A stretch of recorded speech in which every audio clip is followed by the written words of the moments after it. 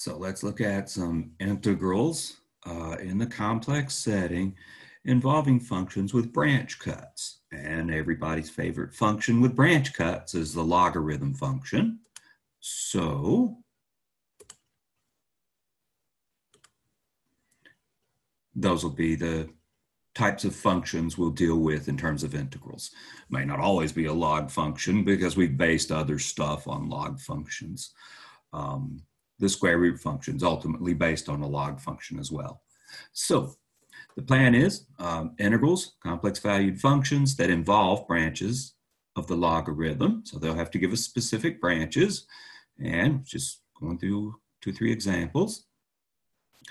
Consider C to be the semicircular path z equals e to the I theta. It's given here in figure 44. So parameterized with respect to theta as opposed to t. It's a dummy variable, doesn't matter. We're preferably using thetas when talking angles. So should be used to this. And consider the branch of the square root function, f of z equals z to the 1/2, is e to the 1/2 log z, where, of course, we can't take z equal to 0 because of the log stuff. No branch of the logarithm is defined at z equals 0. And we're choosing the argument of z to be between 0 and 2 pi. So this branch of the logarithm is not defined when the argument of z is 0 or coterminal with 0. So it's not defined for positive real numbers. Okay. Which is a little bit of a concern because this contour they've given us contains the positive real number 3. All right, well, this will give us, you can approach it a couple of different ways. Gives us an improper integral that's undefined at the end point. You deal with that in calculus 2, where you integrate functions maybe that have a vertical asymptote at one endpoint of the interval of integration. So this would be similar to that, not defined at the endpoint. We'll take care of it in terms of limits, just like we would in the real setting. In fact, we'll change it into a question in the real setting. So f's not defined at 3, so that comes with some technical problems. It is defined on the rest of this contour, and this will lead us to an improper integral and some limits, is the way I prefer to do it. We'll talk about Brown and Churchill's approach. They do a little bit of hand waving. It's ultimately legitimate, their conclusion. But let's do it right with improper integrals and limits. Okay, so f of z of theta, we had the f function is 1/2 e to the 1/2 log, given the branch of the logarithm. And we had the z of theta is just 3e to the I theta. So when we do f of z of theta, we'll substitute for z, the z of theta stuff, and that will produce f of z of theta equals e to the 1/2 log. There's the z of theta stuff. Okay. This branch of the logarithm is defined as all branches of the logarithm are, as the natural log of the real part plus I times an argument. For this branch of the logarithm, that argument is between 0 and 2 pi. We see we only need to concern ourselves with 0 to pi over the contour. So there's nothing down here in the lower half plane, so no concerns over those angles. The inconvenient truth is the argument of 0 is a little bit of a problem. This integrand isn't defined at that point. Okay. So with an eye on the values of theta, properties of exponentials, we've developed a pretty fair body of knowledge by now. Tells us we can write that as adding inside the exponential as a product of exponential functions. The real part on the left, e to the 1/2 log 3. Of course, that'll just produce a square root of 3 out, just like it would in the real setting. Hey, it is the real setting because everything's real in this little piece. Other part, we've got e to the 1/2 I theta. Okay, e to the I theta over 2. We could, and we will shortly, write that in terms of sines and cosines. Now z prime of theta, z of theta was what? 3e to the I theta.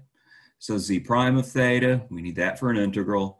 Differentiate with respect to theta, just brings an I down by the chain rule to give us z prime of theta is 3i e to the I theta. So when we integrate, we'll integrate f of z of theta, z prime of theta, exactly as in the past, except the variable's theta instead of t. And theta will range from, theta ranges from what? 0 to pi, with that concern over that endpoint. Okay, f of z of theta, here we go from the previous observation. Z prime of theta, as observed, is 3i e to the I theta. Let's take the 3 and the square root of 3, bring those out front, just let the I go with it. Then we'll have an e to the I theta over 2, an e to the I theta, add exponents when multiplying. That'll produce an e to the I 3 theta over 2. Now let's introduce trig functions. Cosine 3 theta over 2 plus I sine 3 theta over 2. We got an I as a coefficient. So the I will go on the cosine function. We'd have an I squared on the sine function when distributing and using Cauchy's formula. So we get an I here and a negative here when we deal with the distribution. And we're still taking theta to be between 0 and pi. So we're good to go. Here's the integrand written. Here's the integrand written in terms of real and imaginary parts, and that's how we evaluate integrals of a complex function. So when we integrate around c, z to the 1/2 dz, we'll integrate from 0 to pi with a concern about the 0 to be dealt with shortly. F of z of theta, z prime of theta, d theta, that's the very definition of that type of integral. Okay, we just saw f of z of theta, z prime of theta can be written as given up here. So we'll just copy that down, break it into two integrals, both of them real, but break it up over the imaginary I there. So we'll have I times this integral minus the integral of the real part, if you like. Okay. Now at some point I got to deal with the fact that that integrand we started with isn't defined at theta equals 0. Theta is not allowed to be 0 in the setting it came to us because of the branch of the logarithm we're using. Now you might observe yourself, I got no problems with theta equals 0 in this stuff because I got sines and cosines. The problem with theta being 0 comes from upstairs. Theta wasn't allowed to be 0 because of the branch of the logarithm we're using. It'll all come out in the wash, so it becomes a fairly undramatic story, but that's the logic of where we find ourselves at this stage. So we'll have to rewrite these improper integrals as a limit, say as the lower bound a approaches 0 from the positive side in both cases. The branch of the logarithm is defined for any angle slightly bigger than 0. So we'll write it as these one-sided limits, as you would do in Calculus 2 when dealing with improper integrals. This is a Calculus 2 improper integral because everything that we're dealing with integration-wise is real, and these integrands are not defined at theta equals 0, right? Right, theta equals 0 was disallowed.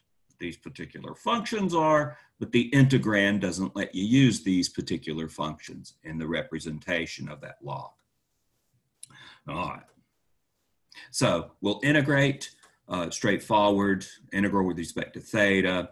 So let's see, carry this antiderivative of cosine 3 theta over 2 is sine 3 theta over 2. Have to divide by 3/2 or multiply by 2/3.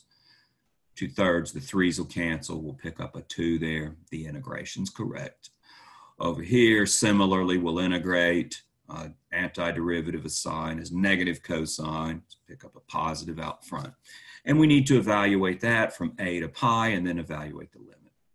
So we'll plug in the pi, we'll plug in the a, we'll take the limit, skip the step where the limit's actually evaluated, and ultimately we have plugged in a equals 0 because these functions, these sines and cosines, they are continuous at 0. They're continuous everywhere. So as predicted, gee, that's kind of undramatic after all that stuff with limits. You know, we could have avoided all of this if we'd used a different branch of the logarithm that didn't cut contour C. But with the cut, this is the correct way to do it. Things simplify upon evaluating the trig functions to apparently -2 square root of 3 I plus 1. Oh, okay. Some comments. This is more along the lines of how Fraley and Beauregard deal with this. The way we've dealt with it is a little bit better, but they're going to appeal to piecewise continuity and say, yeah, we could have just overlooked that fact that that integrand is undefined at a single point. Granted, single points don't affect the values of integrals. So the following argument is correct. My way's better, at least initially. We will kind of succumb to their way because taking these one-sided limits all the time might get fairly tedious. And this argument's correct, which we're about to present. The non-existence of the integrand at z equals 3, you know, it disappeared when we took the limit. That's because we had a totally legitimate antiderivative that could be extended to theta equals 0. The reason we couldn't use the 0 is because of the branch of the square root of z, z to the 1/2. The branch that we used disallowed us having a function defined at z equals 3, having a function defined where theta equals 0. That branch of the logarithm on which this branch of the square root is based didn't allow theta equals 0. But we do have f piecewise continuous on C. The only place we had a problem was at the endpoint. And we saw that in, I think, the previous section where we had contours that join at a sharp point. And we just took integrals up to that point and then switched over to the other contour. We can explain this away by talking about piecewise continuity or by saying, hey, you know, we could have taken that function to take on this value at 3. And this was what we would have gotten out of the limit had we dealt with the limit more hands-on for the function itself. Okay, then that would be redefining the integrand at a single point, and that doesn't change values of integrals. I mean, the area under a point 0, if you want an area interpretation of integrals, and that is absolutely correct, barring some negative signs in the real setting. And the integrals we're dealing with, they start in a complex setting, but we change them into integrals in the real setting. So this is a legitimate argument. Integrals aren't affected by changing the value of the integrand at a single point. So this integral wouldn't be changed either. More quickly, Brown and Churchill explain it as, we'll integrate, we'll find an antiderivative and plug in the values of the antiderivative. And I think this is what they present in the book in their example. Yeah, okay, there's a fair amount of details that allows you to take that 0 and plug it in. They're cleanly explained with one-sided limits. They're more quickly and also accurately explained by redefining the integrand at a single point. That won't affect values of integrals. It allows you to avoid the one-sided limit stuff. I'm liking the one-sided limit stuff. If I'm going to do this rigorously, we're going to deal with the one-sided limit stuff. Tedious though it is, but that is a more clean way to approach it. All right, well, let's take a look at this one. We're going to have the same type of problem. Maybe we'll wave my hands through some of this in terms of redefining the function. All right, so this time we're looking at C as a positively oriented circle, Z equals RE to the I theta, circle centered at the origin with radius R. Here's what we're up against there. See, this particular figure actually has R equals to 1, what we've done.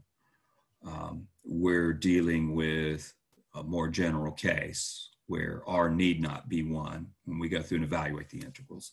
So actually that figure doesn't quite jive with the claim here, unless we make this negative r. But this is good enough in terms of a figure. Certainly we take r to be positive. So let's see, we'll take a to be any non-zero real number. And we're looking at a branch of z to the a minus 1. All right, so we're taking a complex number, raising it to a power. Unless that exponent is an integer or a rational number, this requires, well, in the complex setting, even in with the rational numbers, in the complex setting, this requires definitely the branch stuff. If that exponent is an integer, we're good to go. In the complex setting, anything else, even rational numbers, are going to involve roots of some sort, and roots of some sort involve branches of the logarithm. So this has got to be dealt with in terms of some logarithms. A is not necessarily just an integer. So by definition, f of z is z to the a minus 1, e to the a minus 1 principal branch of the logarithm. So that's the branch of z minus a, the branch of the function z minus a that they've chosen is the principal branch of that function, requiring z not be 0. We can never have zeros in this stuff because of the logs, and that the argument be between negative pi and pi. When we dealt with the principal value of the logarithm, or the principal branch of the logarithm, we took arguments between negative pi and pi. Remember, the branch cut looked like this, and I was so disappointed that the principal branch of the logarithm isn't defined for negative real numbers. So we can't take logarithms of negative real numbers, well, not with a principal branch of the logarithm, but there's other branches with which we can. I've mentioned it's common in other settings, in other textbooks, to take logarithms and cut it along the negative imaginary axis. I mean, that comes with the benefit of having logs of negative real numbers defined. But here's what we're faced with. So we want to evaluate the integral about c for z to the a minus 1 dz. And we got that problem that integrand isn't defined at negative 1. All right, so we're going to redefine the integrand. This is going to look a little weird. We're going to redefine it. We'll redefine it at 2 points. And there'll be the endpoints, negative pi and pi. When we set up the integral, we'll have negative pi and pi as endpoints of the integral. So we're going to bury that discontinuity, or the fact that that integrand is not defined, by redefining the function at the endpoints. It'll involve trig functions, and we'll be okay. Okay, so we need f of z of theta, z prime of theta, like always. Z of theta was our e to the I theta, so we'll raise that to the a minus 1 power. Z prime would be this times I, so pick up an I by the chain rule. Collecting together using all the stuff we know about adding exponents, we're good on that stuff. We'll have r to the a minus 1 times r, that gives r to the a. We've got an I from this expression. We've got e to the a minus 1 times I theta, e to the I theta. Multiply those together, add exponents. That'll leave us with an e to the I a theta. All right, let's bust that into real and imaginary part. It's actually similar to the previous one. We'll use Cauchy's formula to get cosine a theta and I sine a theta, but there's an I out front. So take this I, distribute it through Cauchy's formula. It'll produce this, including a negative sign here in front of the sine function. So there's the integrand. All right, so we'll take that integrand. It's continuous except at the endpoints, negative pi and pi, the endpoints of the interval theta. So we do have piecewise continuity on a closed interval. What we'll do is, well, we're going to redefine things at negative theta. I'm sorry, at theta equals negative pi and theta equals pi. Alternatively, we can take one-sided limits. I actually prefer the one-sided limit stuff. But Brown and Churchill will approach it like this. So I'm illustrating their approach, even though this would be cleaner if we did one-sided limit things. We'll end up with the same answer at least. Okay, so some brevity, I guess, is worthwhile. The integral in terms of thetas becomes this. We saw above that yields this particular value for the integrands. We've done that substitution here, brought the r to the a power out. That leaves us with the exponential part, which we could break into real and imaginary parts, but we've buried a lot of stuff here. All we need is an antiderivative. Well, it's easy enough to anti-differentiate exponential functions, even in the complex setting. Sure enough, we'll get e to the ia theta divided by ia, take a derivative, chain rule will give you an ia out that will cancel, and we'll get back where we started. That's a legitimate antiderivative. We need to evaluate that from negative pi to pi, or if I had my way, we'd take some one-sided limits. In the end, because this is a continuous function, that's continuous everywhere, exponential functions, we would get out on evaluating those limits, we'd get the same thing out. E to the ia pi minus e to the negative ia pi, that would be the imaginary part of e to the ia pi. We've taken this, subtracted its conjugate. If we were to divide by 2i, we'd get the imaginary part. Well, we didn't divide by 2i, then we get 2i times the imaginary part. The imaginary part of this is sine a pi. So the 2i comes from, look back at the early stuff we did when we found imaginary parts of complex numbers using conjugates, probably in the section on conjugates. So we pick up a factor of 2i, and we get the imaginary part, sine a pi out, and that's the value of the integral. This holds for all non-zero, real a. Some observations: if a is a non-zero integer, then we'd be looking at, we'll say a equals n plus 1 is an integer. Then we'd be looking at r to the n plus 1 over n plus 1, this idea that we've added 1 to the exponents, the reason for the choice there. We get to I sine n plus 1 pi. Hey, if n's an integer, this is an integer multiple of pi, we'll get 0 out. It was an integral around a simple closed contour, and I've predicted that we'd get zeros out for those integrals lots of the time. Churchill and Brown and Churchill say, if a is allowed to be 0, then we'd get this out, and we'd be integrating the 1 over z function. That's true, to be explored later. If we integrate the 1 over z function around the unit circle, or any circle containing 0, we're going to get 2 pi I out.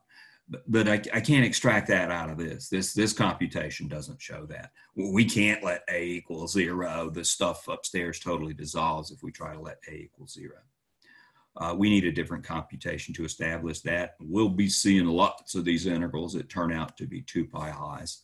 Must have something to do with arguments, right? Because you're used to this 2 pi I deal popping up with arguments quite often. So that'll take care of that section, and we'll move on to the next section.